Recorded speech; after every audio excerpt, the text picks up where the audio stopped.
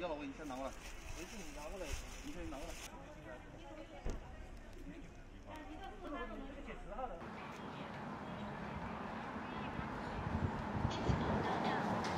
你回去吗？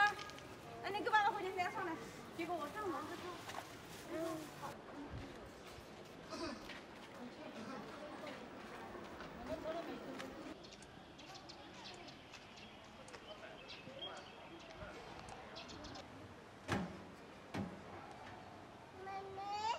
没了，还给在。做到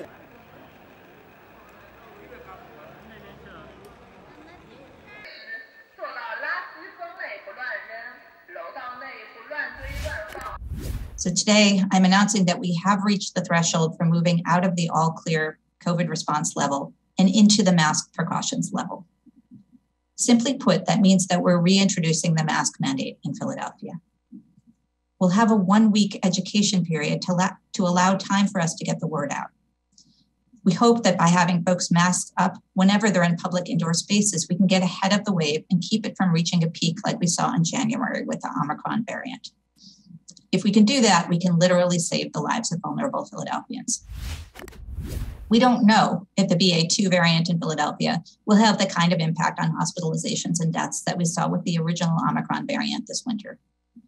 I suspect that this wave will be smaller than the one we saw in January. But if we wait to find out and to put our masks back on, we'll have lost our chance to stop the wave. If we mask up now and find out that hospitalizations don't increase in the US in response to this variant the way they have in the UK, then great. We can then take off our masks with a sense of relief.